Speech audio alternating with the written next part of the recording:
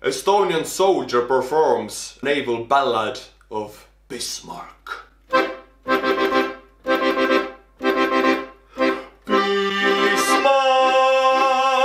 is dead. Bismarck is dead. Sunken by British Navy.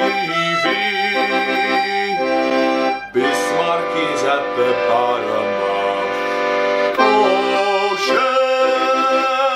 Bismarck's dead.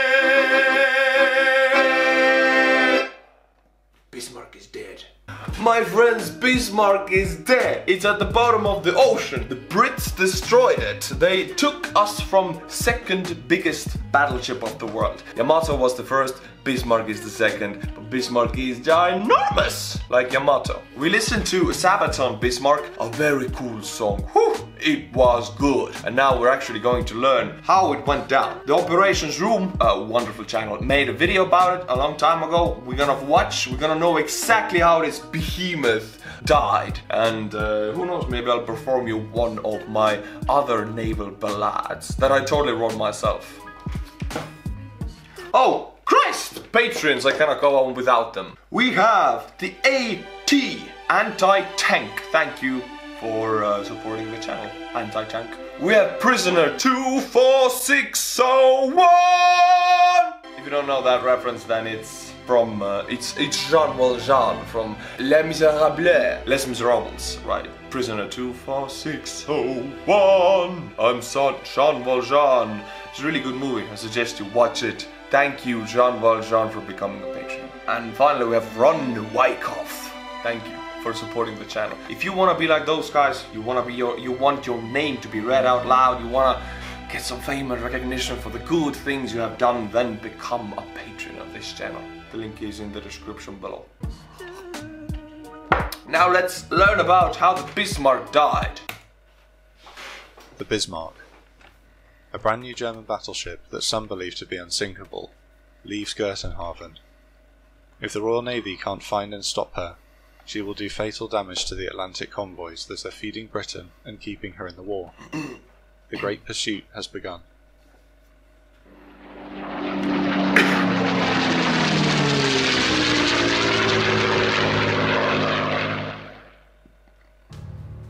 With the growing U-boat threat in the Atlantic, Britain is struggling to keep her supply lines open. Naval convoys transport food, oil and war material from the rest of the Empire and the North Americas, but the silent underwater hunters are doing great damage. The situation is bleak, but in May 1941 still just sustainable. However, the German plan for Bismarck, Operation Rheinebum, is to escape the British naval blockade on Germany and make her way into the North Atlantic, free to prey on merchant shipping at range with her 15-inch guns, and with 320mm thick belt armour, there's nothing the convoy escorts can do. 320mm thick belt armor, that's 22 centimeters. We watched Yamato. Its thickest armor on the ship was 50 centimeters or half a meter, which is insane. It is crazy. And this one has belt armor. I'm sure it's not the thickest, but it's the belt armor of 32 centimeters, which is also pretty thick, if you know what I mean. Do about it. If successful, Bismarck could deal a damaging blow to the British war effort. After skirting the Norwegian coast, Bismarck arrives at Bergen with her escort heavy cruiser Prinz Eugen for a final resupply. The Royal Navy surface fleet dominates the North Sea, so they hope to remain undetected. They never see the Coastal Command Spitfire that spots them, and return German recon flights over Scapa Flow show the British fleet still anchored. Vice Admiral Gunther Lütjens has no reason to believe the British know of their whereabouts, and the two German ships sail north. The Spitfire returns the photographs of Bismarck, and the Royal Navy deploys its first forces to find her. British battleship HMS Prince of Wales, battlecruiser HMS Hood, and 6 destroyers slip their moorings and set sail into the Atlantic. HMS Hood, jewel of the Royal Navy, the most... So they're gonna... It's much more glorious and much more mischievous than the going down of Yamato, which was just 2 battles and it's dead, but now it's one photograph, you know, counterintelligence. Now they're gonna chase the damn ship. I remember that they had many battles with it also. It's much more glorious, I think. Powerful ship in the world for 20 years is about to meet her match. Other ships are already patrolling the Atlantic and join the search for Bismarck. Cruisers Norfolk and Suffolk are the first to spot her. They are no match in firepower, so try to keep a safe distance and observe. On the morning of the 24th, Hood and the Prince of Wales arrive. The two pairs of heavy ships are pretty evenly matched, but the wind is blowing spray into the rangefinders of the British ships. At 5:52 AM, they open fire. Hood initially fires on the Eugen, before changing to target the Bismarck itself. Okay, at 5:55, Bismarck and the Prinz Eugen fire back. The Prince of Wales and Bismarck sustain some damage in the exchanges, and Bismarck develops an oil leak. Hood takes a hit. Oil leak, a small thing, but it can turn into a huge thing also. We saw in the Yamato episode also that small thing, if you damage the rotors, if you damage the engine of that ship, it's a sitting duck. No point in making ships that big. You can just damage some small part of it and it cannot even move anymore. So yeah, one lucky shell is needed here. It's causing fire. At 6 AM, a new salvo tears through Hood's weak top deck armour. A shell burrows into the heart of the ship and detonates. The entire spine of the ship snaps in two as the magazine explodes. Both rear turrets are blown into the sea. Within seconds, the mighty Hood, the naval superpower of the interwar years, sinks. The naval superpower of the interwar years, but now its time has come to an end. Maybe once upon a time, 30 years ago, it might have been the biggest, most powerful ship in the world, because after the First World War, ship building only was in its baby shoes, or how do you say, infants? It was young, it was really young. But now, the Bismarck takes down the Hood like it's nothing. The first casualty of a battle. This is how, I think nowadays, aircraft carriers would take down this Bismarck as it was nothing. This is how much the world changes in 30 years. Now outnumbered and taking punishing hits, the Prince of Wales disengages, defeated.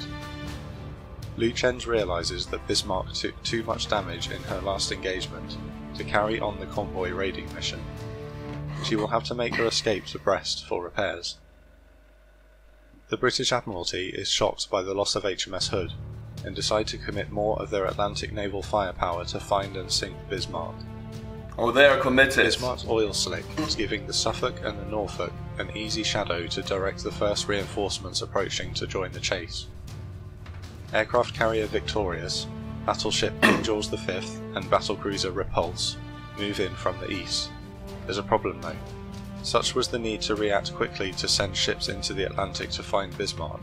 Victorious has been routed straight from exercises, where she was introducing her new squadron of Swordfish torpedo bombers to ship operations. Her pilots are not operational, have no experience, and some have only performed a carrier landing for the first time days previously. Prinz Eugen is to continue the raiding mission alone.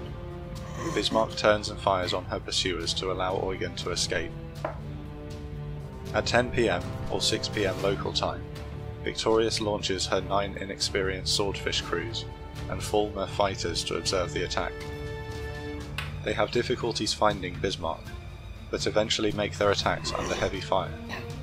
One Swordfish drops a torpedo which detonates against the hull, but doesn't cause any major damage. As day turns to night, the pursuers lose sight of Bismarck and then lose radar contact. Right, I was talking in the Yamato episode how these huge ships have a lot of AA guns, but if you have plenty enough of planes, AA guns are not going to do much against the planes. I'm sure Bismarck has anti-aircraft abilities, anti-aircraft weaponry, and in this case, if only 9 planes attack, yes, you can do something. You can focus your AA guns on those small numbers, but if you have 50 or 60 planes attacking, not much you can do at all. But in this case, 9 planes might even take them down. Bismarck changes course directly towards France. Away to the southeast, the Royal Navy has ordered battleship Rodney and cruisers Dorsetshire and Edinburgh to join the chase. 4 Holy hell, they're stages committed. from Gibraltar, made up of carrier Ark Royal, battlecruiser Renown and cruiser Sheffield. He's the surrounded. pursuers are searching for Bismarck. Lutyens makes a mistake. He continues to transmit frequent radio message reports to the German Admiralty, letting them know that he now intends to sail to Brest. Radio direction finders across Britain pick up the message and are able to broadly triangulate the Bismarck's position at each message transmission. The code breakers at Bletchley Park then use their top-secret Enigma machine to decipher the message. The British Admiralty now know where she is and where she is heading. 5 destroyers, including 1 Polish, are retasked from escorting nearby convoy WS-8B to the chase. Coastal Command aircraft are dropping mines on the approaches into Brest. British luck changes. A long-range RAF Catalina flying boat finds what it came to search for and reports the location of Bismarck to the British fleet. The problem to overcome now is that the Bismarck is still matching the speed of the Royal Navy ships. To catch it would require slowing it down. A few hours later, Ark Royal of Force H launches her Swordfish torpedo bombers. It hasn't been communicated to the pilots that light cruiser Sheffield has used her speed to catch up with the Bismarck and shadow her, and in the terrible weather conditions they misidentify the 2 ships. No. They drop their torpedoes against HMS Sheffield. Oh, no. Luckily, the new and untested magnetic detonators in the torpedoes explode the weapons prematurely, and Sheffield gets away unscathed.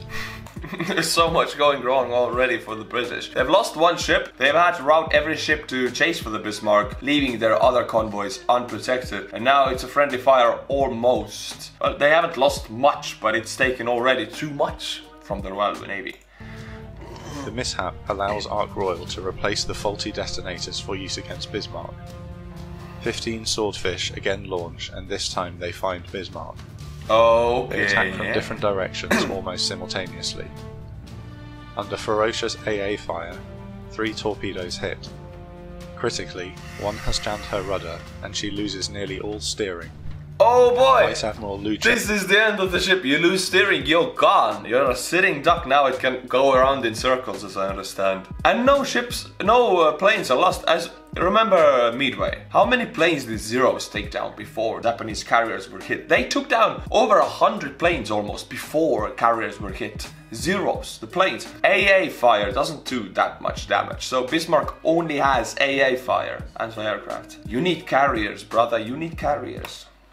Sends a message to Germany. Ship unmaneuverable. We shall fight to the last shell. Overnight, the Royal Navy repositioned for the final engagement, while destroyers harass Bismarck with torpedo attacks. She may be disabled, but the guns that sunk HMS Hood in 6 minutes are still very much a threat. At 8:43 AM, HMS Rodney and King George V move head-on against Bismarck. Both battleships' foremost guns fire the first salvos, and as they fall, the Bismarck returns a full broadside against them. The 55-second flight time of the massive barrage is tense, but the shells fall short of the British ships. Cruiser Norfolk joins the engagement with her 8-inch guns. At 8 miles range, King George V and Rodney turn to bring their broadsides to bear, and cruiser Dorsetshire joins the engagement. Bismarck is beginning to take hits to her superstructure, igniting deck fires. Rodney aggressively continues to close the distance. A shell lands danger close off the starboard bow. It's the closest to a direct hit the British receive, as the return fire from Bismarck begins to wane under the ferocious bombardment. She's lost hydraulic power to her A gun turret. Her B turret takes a direct hit, disabling one of the guns, and another barrel bursts in her aft turret. Rodney moves in closer, pounding Bismarck with continuous broadsides. So much The fire. shorter range secondary guns on the King George V are brought into action. She never raises a flag of surrender, and so the onslaught continues. Over an hour later, the British commanders cannot help but look at Bismarck in awe and admiration. The mighty ship has taken a pounding, and remains afloat for now. A burning wreck, but still defiantly flying her colours, she never surrenders. Knowing that the job is done, and that German U-boats are nearby, the British withdraw. Dorsetshire torpedoes Bismarck, and then begins to pick up survivors with the destroyer Maori. Shortly after, the Bismarck finally goes under the waves. The loss resulted in the German command deciding that they would never again risk German battleships to raid supply convoys in the Atlantic. After the sinking, Admiral John Tovey of the Royal Navy said, "The Bismarck had put up a most gallant fight against impossible odds, worthy of the old days of the Imperial German Navy, and she went down with her colours flying." Oh boy. Never gave up, never surrendered. A lot of men died because of that, of course. But it is admirable, at least, how brave they were.